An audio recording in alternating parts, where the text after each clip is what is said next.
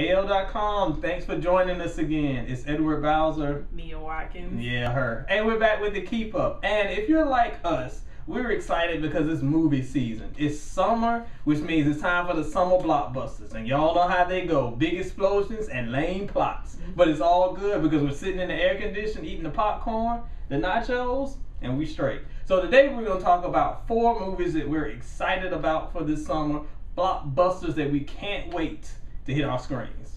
First up is a movie I am too excited about. It is probably illegal to be this excited about a movie. But X-Men Days of Future Past, it will be out this Friday. And this is why I am too hyped for this. It stars Hugh Jackman. We've got Patrick Stewart. Jean-Luc Picard. Yeah, if you're into the Star Trek thing. Halle Berry's going to be in it. Hopefully this time she'll actually show some emotion and not stand there like an ironing board. But we've got the cast of mutants that we love, and they're going to be going back in time, jumping back and forth to save our future. These X-Men movies are always so great because not only are they faithful to the comic traditions, so comic nerds like myself, we can sleep easier, but they're also very engaging, just very well written. Man, they are always a hit. Up next, we have I'm sure it's going to be my new favorite movie, Maleficent. Yep.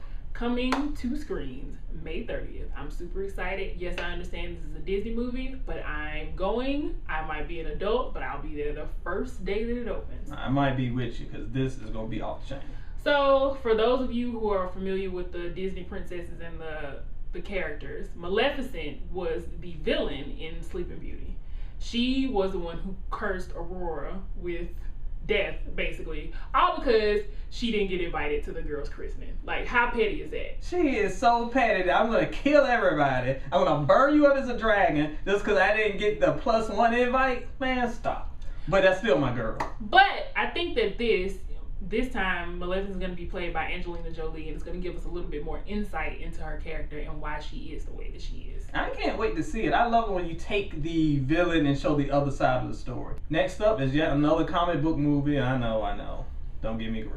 It's Guardians of the Galaxy. Once again, another Marvel feature, and it features Chris Pratt, features Vin Diesel, Zoe Saldana, one of those ensemble cast things. And I know that even the most hardened comic book fan might not know the Guardians of the Galaxy, but Marvel has done a great job of taking these B and C list teams and making them superstars. So maybe we'll do it again. This features a group of rogue ragtag thieves who stumble across this artifact, and then they turn into superheroes. Yay. Cool. But I'm telling you, this has a lot of potential, and that little raccoon thing right there, parents, just get ready because your children will be begging you for little tickle me raccoon mans this Christmas. Trust me. I'm telling you, it's the next blockbuster. I'm wholly unfamiliar with Guardians of the Galaxy, but I have seen the preview and it looks amazing. And lastly, coming June 13th is 22 Jump Street. Yeah, man. Super excited. So Coleman, Alabama native Channing Tatum, along with Jonah Hill, are back again for the sequel to 21 Jump Street, which obviously was a remake of the 80s television show. And this time they're in college. This time they're on spring break. This time is going to be really, really, really ridiculous. Listen, I slept on the first one, and I just randomly watched it one night at my parents' house on like Stars or something. And it was hilarious. So I'm very much looking forward to this one. Super excited. Sun's out, guns out. Oh. Look, that trailer alone has me sick, so I know it's going to be a good time. Alright, so you let us know which movies you're looking forward to this season. There are a ton out there. Your pockets will be weeping, but it'll be all for a good cause.